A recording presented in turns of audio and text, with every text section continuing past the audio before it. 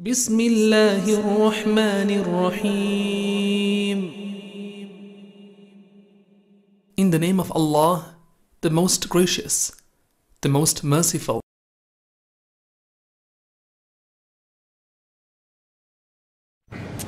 السلام عليكم ورحمة الله وبركاته. بسم الله الرحمن الرحيم. الحمد لله والصلاة والسلام على رسول الله وعلى آله وأصحابه ومن والاه. We praise Allah subhanahu wa ta'ala. We send blessings and salutations upon Muhammad sallallahu alayhi wasallam, his household, all his companions. We ask Allah subhanahu wa ta'ala to bless them all and to bless every single one of us. My brothers and sisters, the days and the nights are not equal when it comes to spirituality, when it comes to the power of the dua that you and I make. Allah subhanahu wa ta'ala has kept certain days and nights better than others. For example, we are all aware that the night of Laylatul Qadr, the most powerful night from amongst the nights of the year, and this is towards the end of Ramadan. Similarly, when it comes to the days, these 10 days that we are in right now, the first 10 days of Dhul Hijjah, are the most noble, the highest, the loftiest of days. And the confusion that some have, they forget that there is a difference between night and day.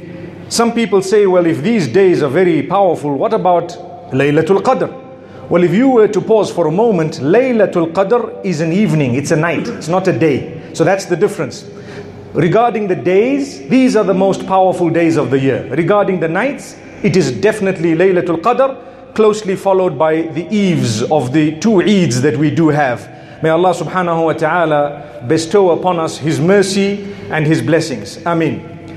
Similarly, if we take a look at the plan of Allah subhanahu wa ta'ala, He has kept it such through His divine wisdom that every single one of us has needs. These needs, yes, He has granted us the physical capacity sometimes to fulfill some of them. But if you were to look at a lot of these needs, we are incapable of fulfilling these needs except by the help of Allah subhanahu wa ta'ala.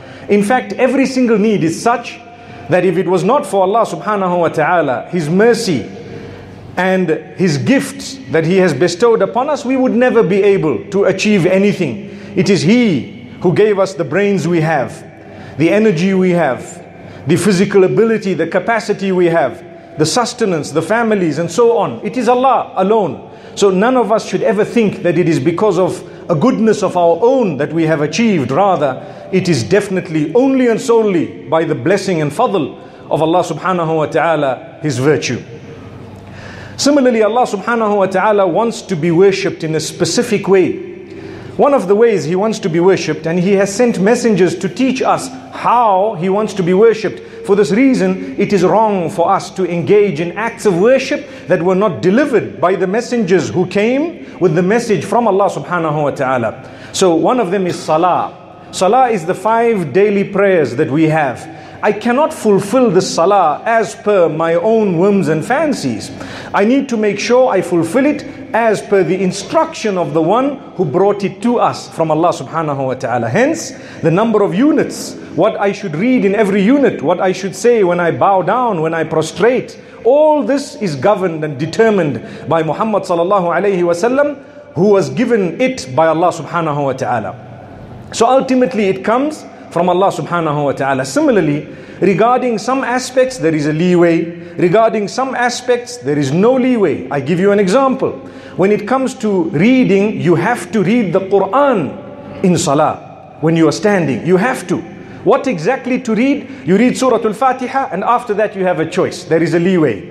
What should you read? The hadith says, فَقْرَأْ مَا تَيَسَّرَ مَعَكَ مِنَ الْقُرْآنِ. Read whatever is easy for you from the Quran. You read 1 long verse, 3 short verses as a minimum. So there is a leeway regarding what to read, but I need to read from the Quran. Similarly, when I am changing positions, I am taught to say Allahu Akbar. And I am taught to say, for example, Sami Allahu liman hamida. This is quite specific. When it comes, for example, to sacrificing the animal, there is a specific way of doing it. I cannot just begin by injuring the animal and waiting for it to die and claim that I said the name of Allah subhanahu wa ta'ala. That's not good enough. If it is a sacrificial animal and not an animal that is hunted, there is a specific way of doing it. And if it is a hunted animal, the way might change slightly, but the core remains the same. May Allah subhanahu wa ta'ala bless us. Similarly, one of the ways Allah wants to be worshipped is that He creates needs within us that we will have to call out to Him regarding. I have no option but to call out to Allah, to make dua to Him. I need to call out to Him to say, oh Allah, grant me goodness, grant me happiness, grant me sustenance, protect my children, give me offspring, grant me a blessed home, grant me Jannah, grant me paradise. I need to ask Allah. And Allah gets happy when you ask Him, so much so that one narration says, ad-du'a'u huwa al-ibadah. Worship in actual fact is to call out to Allah subhanahu wa ta'ala, or the other way around. By calling out to Allah subhanahu wa ta'ala, you are in actual fact worshipping Allah. Because when I ask Him for something, I'm acknowledging He is the greatest. I'm acknowledging He has what I want. And this is why when we associate, or when someone associates partners with Allah subhanahu wa ta'ala, he becomes very angry, because it is an insult to Allah to ask from someone else what Allah owns. May Allah subhanahu wa ta'ala protect us from all forms of shirk and polytheism. Ameen. So it is important for us to call out for our needs. Some of these needs we find ourselves quite helpless when it comes to certain matters. For example, and I'm just going to give you an example. If the economy begins to, for example, slide, and we start calling out to Allah, nothing seems to be happening, people are struggling financially, and they call out to Allah, never lose hope in the mercy of Allah. Not at all. Don't think I've got a brain, I've got a mind, don't worry, I'll make a plan. No matter what you have, yes, you may make a plan, but ask Allah, continue asking Allah, not just for yourself, but even for others. So we are taught that when you ask for others, then the angels say Ameen to the dua, saying, وَلَكَ مِثْلُهُ, and may you have similar to what you are asking for your brother. So if I were to say, oh Allah, that man is ill, grant him good health, I'm automatically making a dua for myself. If I were to say, oh Allah, that man is poor, grant him wealth, I'm automatically making dua for myself. This is why do not be selfish when it comes to dua. You don't know, the more powerful dua, even for yourself, is when you supplicate for others. May Allah make it easy for us to do that. We become selfish sometimes, only asking for ourselves. May Allah subhanahu wa ta'ala protect us all. Similarly, when it comes to calling out to Allah subhanahu wa ta'ala, it is very, very important to go through the blessed words of Muhammad sallallahu alayhi wa sallam. He was the best of creation. He is the best of creation, the most noble of all the messengers of Allah subhanahu wa ta'ala. To say His name without saying sallallahu alayhi wa sallam, may blessings and salutations be upon him, may the blessings of Allah be upon him, that would be an insult if one were to leave that out intentionally. So such a noble man, such a great person, such a great creature of Allah subhanahu wa ta'ala, it is important for us to go through the words that he has uttered when he called out. And something very interesting we will find is, when we look at these words, some of it we will be wondering, why did he have to call out for this? He did not have bad qualities, bad habits, but we find him saying, oh Allah, protect me from laziness. Oh Allah, protect me, for example, from being miserly, from cowardice, for example. Let's take a look at some of these narrations. There is a narration of Aisha radiallahu anha, a very important narration which teaches us how to call out to Allah subhanahu wa ta'ala. And the reason I make mention of this is the season of dua. At the moment we are in the first 10 days of Dhul Hijjah. It is a season of calling out. Call out to Allah and continue repeating your dua. In our language we would say, like a madman. A madman meaning you just keep on repeating the same thing. Imagine if I were talking to you and I kept repeating the same thing, you would be irritated. But when it comes to Allah subhanahu wa ta'ala, it's an act of worship to repeat things sometimes. The reason is, you are acknowledging your desperation. Oh Allah, grant me. Oh Allah, grant me. 2 minutes later, oh Allah, grant me. And you're saying the same thing. By the time you repeat it 1,000,000 times, do you really think that the mercy of Allah would dictate that you're not supposed to have it? Subhanallah. 1,000,000 is not actually a figure, it's just something I mentioned. So Aisha radiallahu anha says, one day I was in prayer and the Prophet sallallahu alaihi wasallam wanted something. So he called out to me, he realized she's in prayer, and he said, oh Aisha, let your dua, meaning the supplication, be the dua which is very broad in meaning, yet it is short in words. So Aisha radiallahu anha says, when I completed my prayer, I turned to him and I asked him, can you tell me which is it of the prayers, or how should I supplicate in a way that the wording will be concise and at the same time the meaning will be broad? So he gives an example. Let's listen to these words. He says, "O Aisha, say, Allahumma inni as'aluka min al-khayri kullihi, ajilihi wa ajilihi, ma alimtu minhu wa ma lam a'lam." O Allah, I ask you all goodness. I ask you all goodness, that which is immediate and that which is to follow later. I want the goodness now and later on as well. That which I know and that which I don't know. Amazing, look at this. So you're asking for all goodness. Sometimes I don't know that this is good for me, but because of this dua, Allah will give it to me. It's amazing. And then he continues to say, وَأَعُوذُ بِكَ مِنَ الشَّرِّ كُلِّهِ عَاجِلِهِ وَآجِلِهِ مَا عَلِمْتُ مِنْهُ وَمَا لَمْ أَعْلَمْ. And I seek refuge in you, O Allah subhanahu wa ta'ala, from all evil, that which is immediate and that which is to come later on. That which I know and that which I don't know. So look at how the balance is struck. On one hand, she is taught to ask for all goodness now and later, whether I know it or don't. And on the other hand, she is taught to seek protection from all evil. Because my brothers and sisters, all of us, as much as we would love goodness, we would also love to be protected from harm. Amazing. What's the point of earning $1 million and then suffering a loss of 2 million? May Allah subhanahu wa ta'ala not do that to us. Then he continues to say, وَأَسْأَلُكَ الْجَنَّةَ وَمَا قَرَّبَ إِلَيْهَا مِنْ قَوْلٍ أَوْ عَمَلٍ. And I ask you paradise. Now Al-Jannah is paradise. This shows us that you don't only ask for the dunya. You're going to be living here for a few more years. People have left already, younger than you. People have left wealthier and healthier than you and I. So we need to make sure we ask regarding what is to follow as well. So he says, say, O Allah, I ask you Jannah and any deed or statement that will draw me closer to paradise. Make it easy for me to say things and do things that will make it easy for me to gain paradise. What a beautiful wording. And then he says, وَأَعُوذُ بِكَ مِنَ النَّارِ وَمَا قَرَّبَ إِلَيْهَا مِنْ قَوْلٍ أَوْ عَمَلٍ. And O Allah, I seek your protection from hellfire and any statement or deed that will bring me close to hellfire. Look at the balance. First, goodness, and then protection from evil.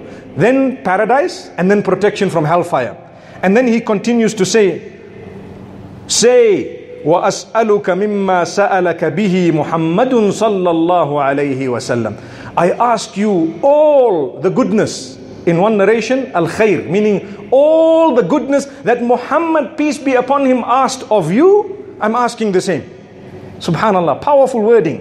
And then he says, وَأَعُوذُ بِكَ مِمَّا تَعَوَّذَ بِهِ مُحَمَّدٌ صَلَّى اللَّهُ عَلَيْهِ وَسَلَّمَ.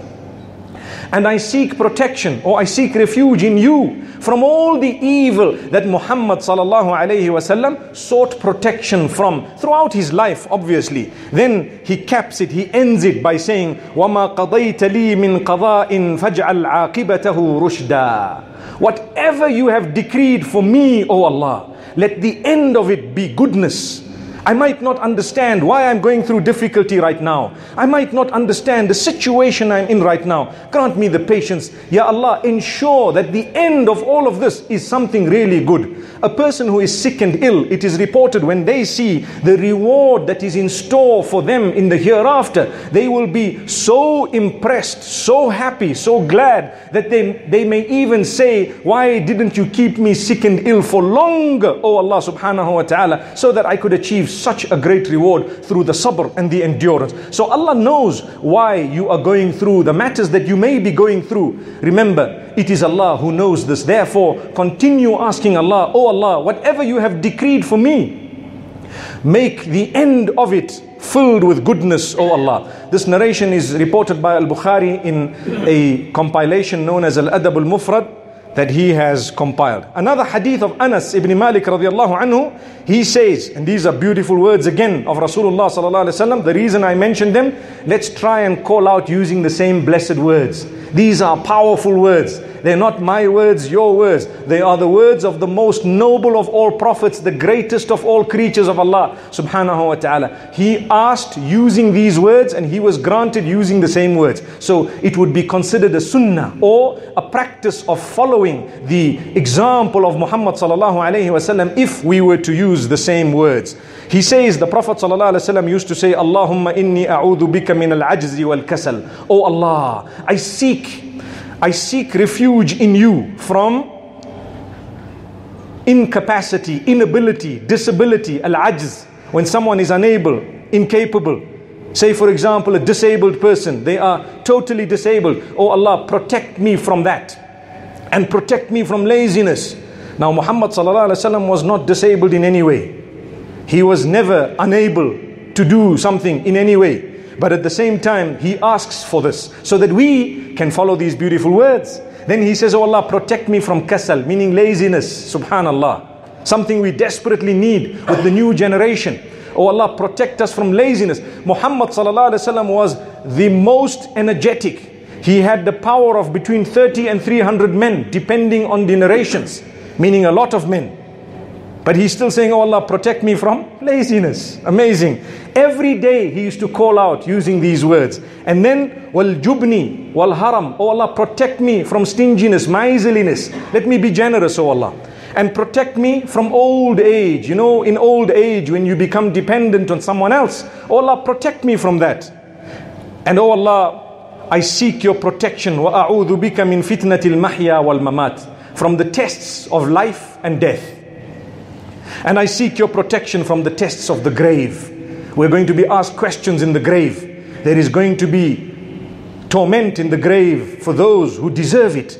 There is going to be goodness in the grave for those who deserve it. We are seeking protection from the evil and asking Allah for the goodness. Another narration of Anas ibn Malik radiallahu anh. Something really beautiful. He says, I heard the messenger saying, and I heard him saying this more than once. Allahumma inni a'udhu bika min al-hammi wal-huzn. Oh Allah, I seek protection in you from worries. Imagine worrying, something that overtakes your mind. I'm worried. He was not worried at all. But the reason why he uttered these words is so that we could not only get a reward for uttering the same words, but so that we are taught how to ask Allah, oh Allah, whatever my worry is, you know.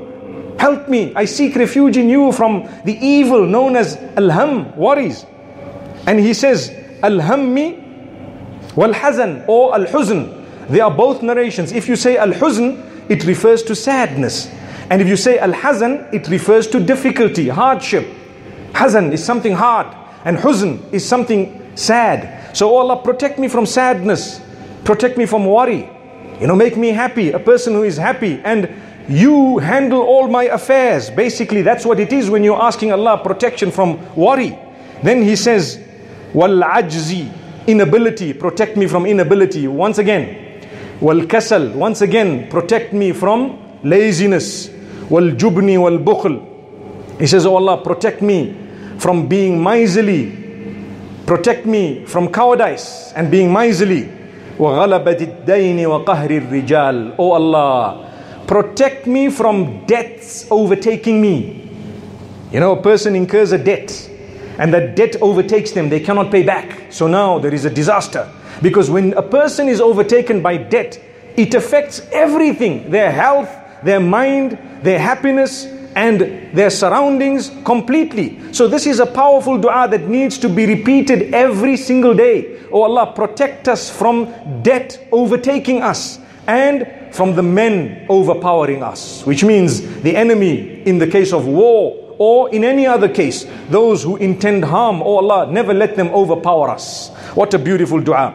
And the last dua that I want to mention for today is in the hadith of Abdullah ibn Mas'ud radiallahu anh, where he says, كان النبي صلى الله عليه وسلم يدعو فيقول. The Prophet صلى الله عليه وسلم used to make a dua and he used to say, which means he used to supplicate. And he used to say, Allahumma inni as'aluka. Oh Allah, I am asking you.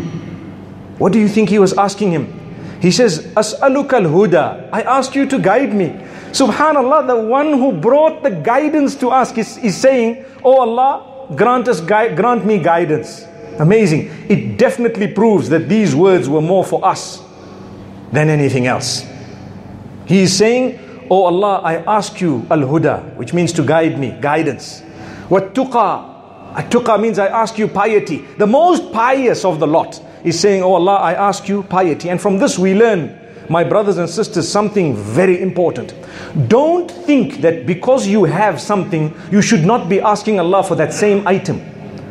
Thank Allah for it. Oh Allah, you've blessed me with eyesight. I thank you for eyesight. Oh Allah, strengthen my eyesight. Grant me good eyesight, even though your eyesight is the best. But continue asking Allah. We learn it from this narration and similar narrations. The same applies. You have wealth. Well, when it comes to wealth, no matter how much you have, you still say, oh Allah, grant me more. So that's fine. May Allah subhanahu wa ta'ala bestow upon us goodness. But you have every form of goodness, and it's important for us to acknowledge it, to thank Allah subhanahu wa ta'ala. So he used to say, As'aluka al-huda wat-tuqa wal-afaf. I ask you chastity. The most chaste from the whole lot is asking, oh Allah, I ask you chastity. Protect me. Safeguard me. Don't tempt me, oh Allah. Meaning, don't allow temptations to overtake me, oh Allah. That's a proper wording. Then, wal-ghina, wal-afafa, wal-ghina. Oh Allah, I ask you independence. Meaning, independence from others, from the creatures. Don't let me depend on anyone. My dependence must be only and solely upon you. So these are some of the powerful du'as. It's important for us to go through them, to listen to them, to call out, whether it is in the Arabic language preferably or in any language that you understand. There is no restriction when it comes to language when you are supplicating, calling out to Allah subhanahu wa ta'ala. But remember, this is the season of dua. Do good deeds, seek a lot of forgiveness. For those who seek forgiveness, there is a greater likelihood that their supplications are answered because they clear their slate with Allah subhanahu wa ta'ala before asking Allah subhanahu wa ta'ala something that is far more deserving of the response than a person who is sinning morning, evening or throughout the day and night, and they continue asking Allah subhanahu wa ta'ala. Through His mercy, He may still give them. But it is only correct for us to ask Allah's forgiveness. May Allah subhanahu wa ta'ala forgive us all. Wa sallallahu wa sallam wa baraka ala nabina Muhammad.